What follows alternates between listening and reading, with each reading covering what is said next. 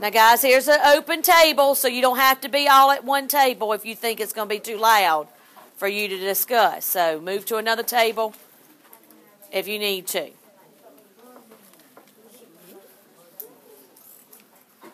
Who was it with, Enrique?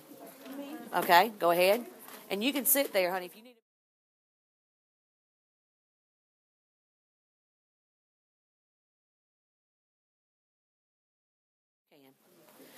All right, so you're picking up where we were yesterday. I know we didn't have a lot of time, but if you need to go back and reread that top paragraph again and go and start that, then do that. Okay? And then you have your side notes. Some of you did your notes last night, so make sure you have those out so you know what to say to your partner if you need to add to your annotating. Okay? And I'll come around. And Mr. McDougall will be coming around, too, to check to make sure you're on the right track. And we want to hear some good conversations of what you're annotating. Okay? Go ahead and start.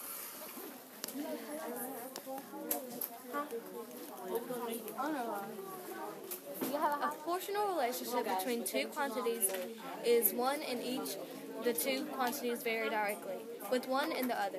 If one item is doubled, the other related item is also doubled. Because of this, it is also called a direct variation. The equations such relationships are always in the form y equals mx. In the graph, produce a line that passes through the origin. In the equation, m is the slope of the line, and it is also called the unit rate, the rate of change, or the constant proportionality of the function. Okay, so like I said earlier, you used red and I used blue, so then we'll change the colors. So we'll just use yellow. So we need to know a proportional relationship, so we can highlight that.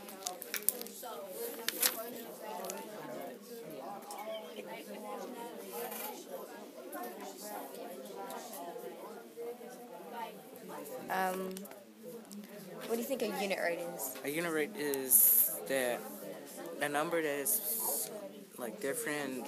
For example, I think is like the number on the top, like the lowest number, and the higher is the bottom. And then like Miss Harmon says, like when you see a unit rate, I think you have to cross and multiply. And I think she meant like that, or it's just...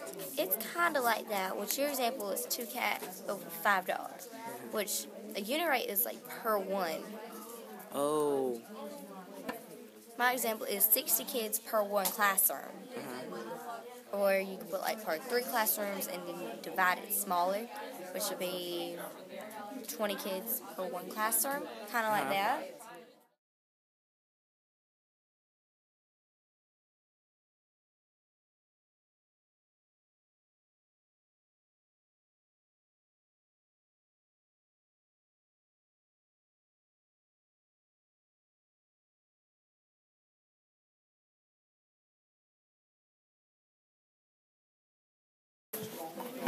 So straight, don't worry. All right, that's time. We already read it anyways.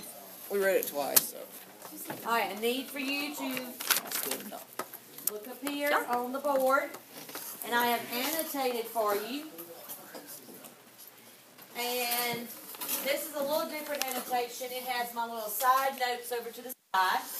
I have highlighted my own stuff.